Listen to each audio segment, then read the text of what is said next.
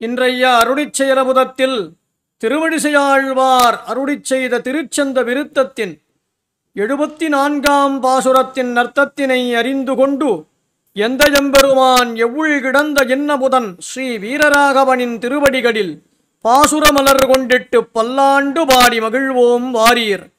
திருச்சந்த விருத்தத்தின் 74ஆம் பாசுரம்.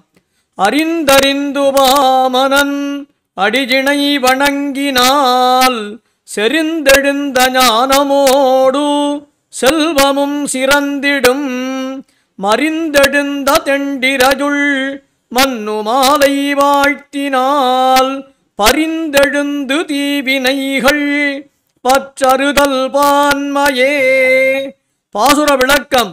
இப்பாசுரத்தின் கண் சுவாமி ஸ்ரீ திருமழிசையாழ்வார் கள்ளக்குரலாய் மாபலியிடம் 3 அடி மண் கேட்ட ஸ்ரீ வாமனப்பிரானின் திருவடிகள் 2ம் தான் நமக்கு கதி, அவனே நமக்கு நம்முடைய ஆத்மாவுக்கான அடையத்தக்க லட்சியம் என்ற உறுதியான எண்ணத்தினை நம் நெஞ்சத்திருத்தி அக்கடலினையை வணங்கினால் நம்முடைய ஆத்மாவினை பற்றிய யதாஞானமும் தெளிந்த உறுதியான பக்தி என்கின்ற செல்வமும் நம்முள் பூரணமாக சிறந்து விளங்கும்.